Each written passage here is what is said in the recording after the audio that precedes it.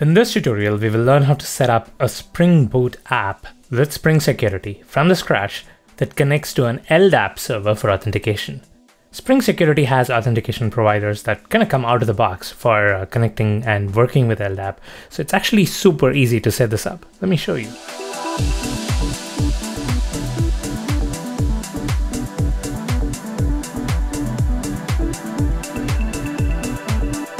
If you guys don't know what LDAP is, here's the Wikipedia page. LDAP stands for Lightweight Directory Access Protocol.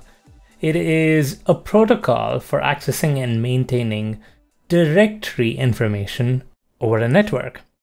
This can be used for any kind of hierarchical directory information, but the typical and the most common use case for LDAP is to store organizational information. A typical organization has departments and managers and people reporting to other people. So it's kind of like a tree of information, and LDAP is perfect for that. So typically, people use LDAP to maintain that information of the organization and also to maintain user information and help with authentication and authorization. You can imagine an organization with a bunch of people all having their own information inside LDAP, and then LDAP acts as a way for those people to authenticate and authorize. And anytime somebody authenticates, the system checks with LDAP to see if this is a valid user and if that person has the required rights and credentials and all those things, right? So it's kind of, think of it as a directory for users to authenticate and authorize against, in addition to a bunch of other things like providing user information and all that. In the context of what we are doing now with Spring Security, we want our Spring Security application to connect to the LDAP server, which is going to be the server which contains all this information, in order to identify a user. Say somebody's trying to enter with a user ID and a password. Our Spring Security app contacts the LDAP server to get that user information and authenticate against LDAP. This is actually super easy with Spring Security because Spring Security has some out-of-the-box classes which know how to connect to LDAP. So all you need to do is configure those out-of-the-box classes to work with LDAP. So let's start by creating a simple Spring Boot project. I'm going to create a Spring Boot project at Spring Initializer. My group name is com.javabrains and my artifact ID is Spring Security LDAP. I'm going to create a couple of dependencies here. I'm going to create the Spring Web dependency, which is basically what tells this application that it's a web application. So you get all the Spring MVC dependencies added.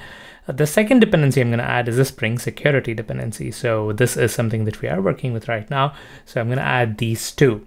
There are a few more dependencies that we need to add. So we're going to do that after we download this project and open it in IntelliJ.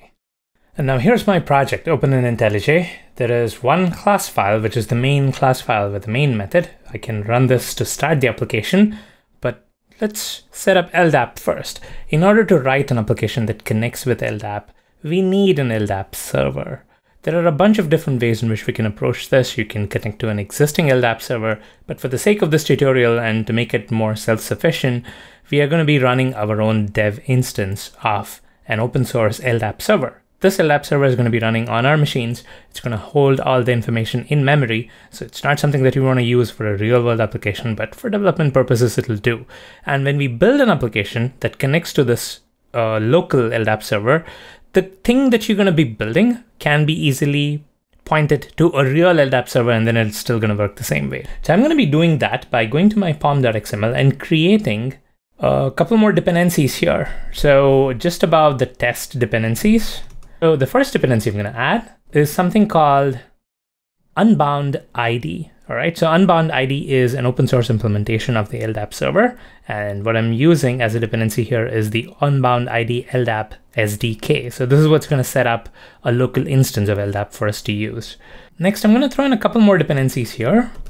The first one is Spring LDAP Core. Spring LDAP Core is a Spring integration library that works with LDAP. I'm also adding a Spring Security LDAP, which basically helps Spring Security integrate with LDAP. So you have a couple of dependencies here, which help both Spring and Spring Security to work with LDAP. All right, now I'm going to save this and have the IDE import these libraries and add them to the class path. Now this ensures that we have a local instance of LDAP running, but then we also need to add some users to it, right? We need to seed it with a bunch of users. The way to configure the local instance of LDAP is by going to the application.properties file. I'll go here. Since it's a blank project, this comes up with an empty application.properties. There are a couple of properties that I need to add here to tell this local LDAP instance what to do. The first property I'm going to add is this Spring LDAP embedded.port. I'm going to set the port number for where this embedded LDAP instance needs to run, this local LDAP instance needs to run. The second property that I'm going to add is a reference to the file which contains the seeded data. Just like you have a way for you to seed your databases when you're using an embedded database with Spring Boot, you have an opportunity to seed your LDAP instance when you're running an embedded LDAP instance. And the way to do that is by pointing it to a file which contains the data that you need to seed to LDAP. So I'm going to point it to this particular file here. The name of the property is Spring LDAP embedded.ldif, and I'm pointing it to a file called ldap-data.ldif, and I'm having it available in the class path. Now, what is LDIF? LDIF stands for LDAP Data Interchange Format. This is basically the syntax for working with LDAP. You can kind of think of it as an equivalent to SQL. What it does is it lets you represent in a text format what's the data, what's the tree structure, the hierarchy of data that you want to save in your LDAP instance. Now, what you can do now is have this file name, ldap-data.ldif. I'm going to save it anywhere in the class path. I'll do it in the src main resources because this is a resource after all. I'm going to create a new file, and here I can add the data in LDIF format. And since I have given this property to Spring, it's going to look at that data and it's going to populate our local instance. This LDIF syntax is a little bit verbose. So rather than typing it in, I'm just going to get some LDIF code from online, and then I'm just going to paste it here. And actually the resource I'm going to use is our very own Spring Security guide. That is authenticating LDAP guide on spring.io, which talks about how to authenticate a user with LDAP. This is exactly what we are learning here. So in this guide, there is some LDIF syntax provided. All right, so if I scroll to the bottom here, there is this section which says setting up user data. All right, so this has a bunch of LDIF syntax. You notice here, this is what LDIF syntax looks like. All right, so I'm just going to copy this and I'm going to paste it into my local LDIF file. You don't actually have to read through and understand, but at a very high level, I'm going to tell you what this is all about. Right? So the way to read something like this, let's pick this one, right? So this is an organizational unit, right? The object class is organizational unit. So you can look at other instances which represent people. So here is one which represents a person. So you have org, Spring Framework, organization unit is people, and then it has a unique ID called Ben, and then this represents a person called Ben Alex. And you have the UID Ben again, and here is the user's password encoded in SHA format. All right, SHA is not usually a recommended format for encoding passwords in general, but this is, I think, the only thing that works with LDAP. So you have the encoded password here, you have the user's name, and then the user's ID. All right, so this is one entry in our LDAP instance. There is a bunch more, but we don't have to worry about that.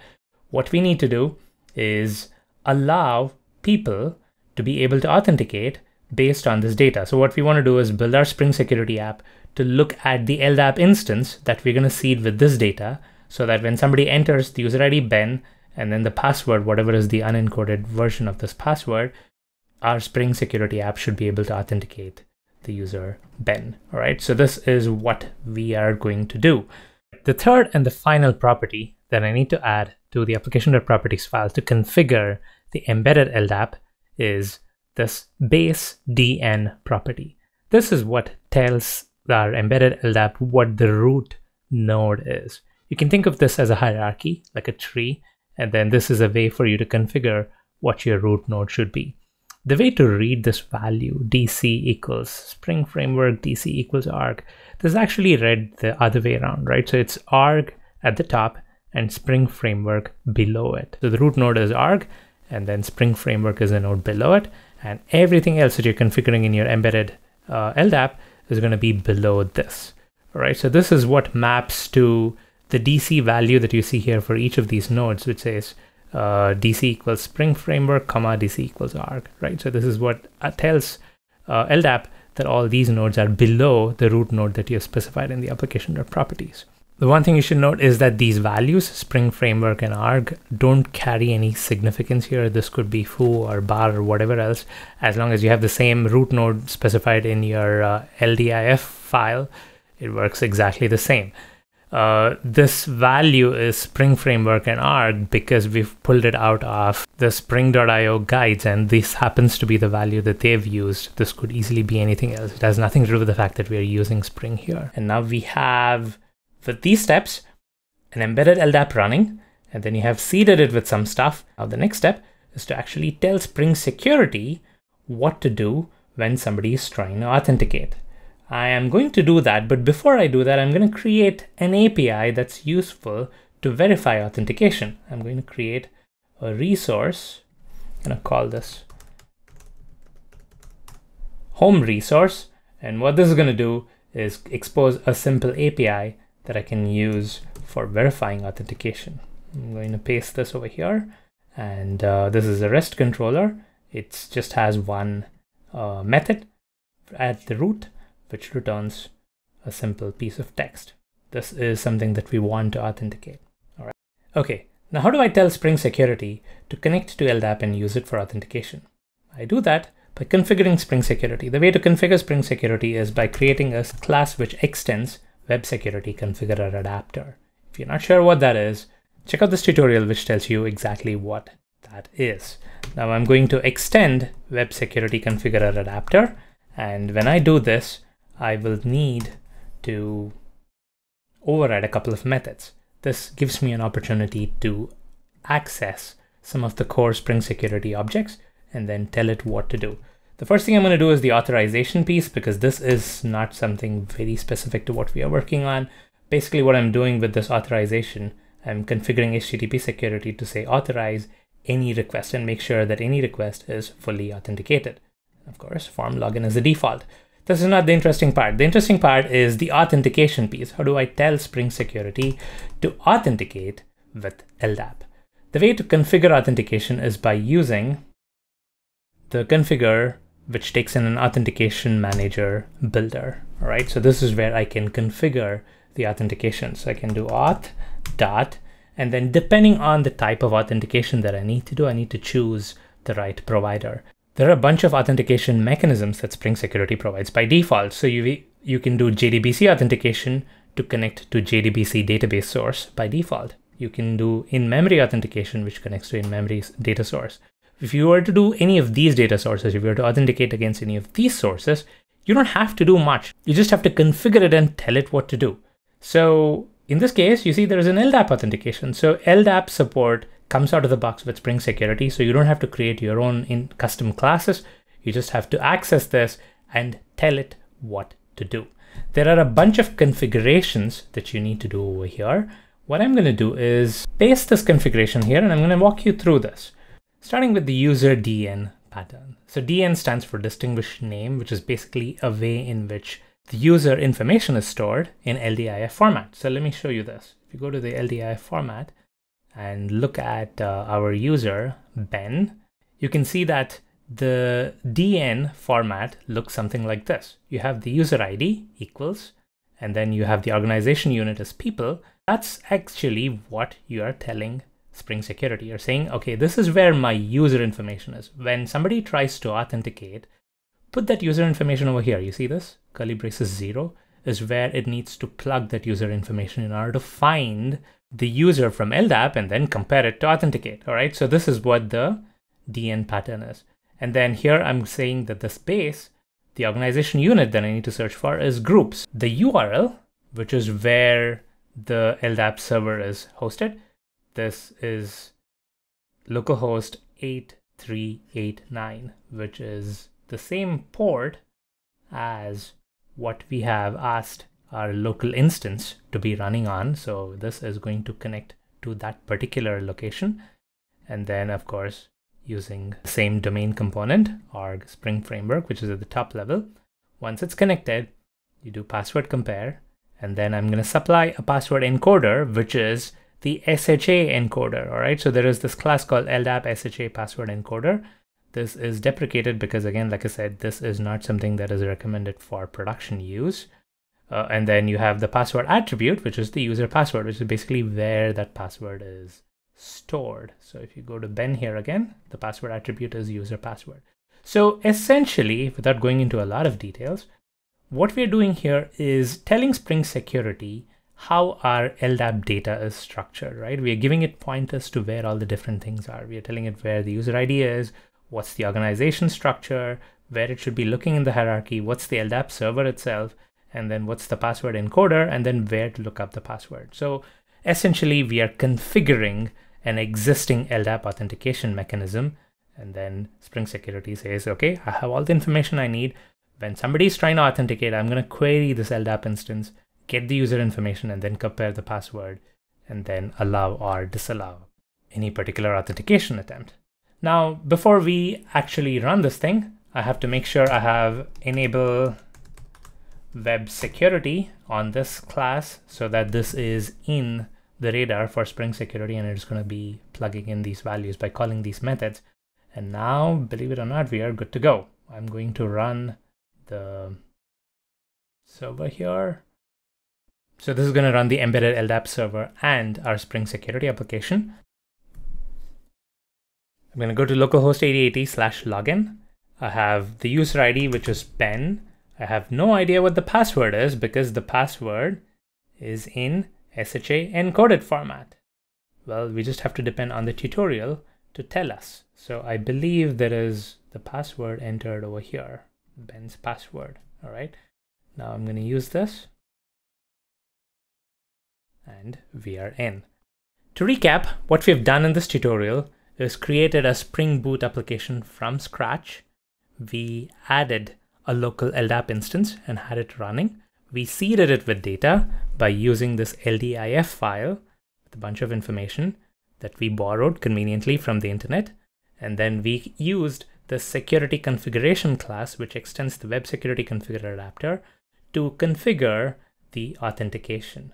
The authentication is where we tell Spring Security to use LDAP authentication and give it some information about how our LDAP data is structured. This was using Spring Security with LDAP.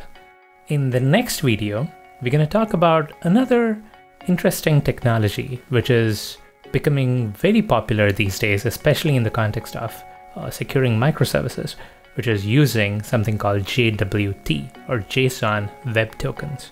We'll learn how you can use Spring Security and your Spring Boot applications and have them authorized with JWT in this next tutorial. Check that out, and I'll see you there.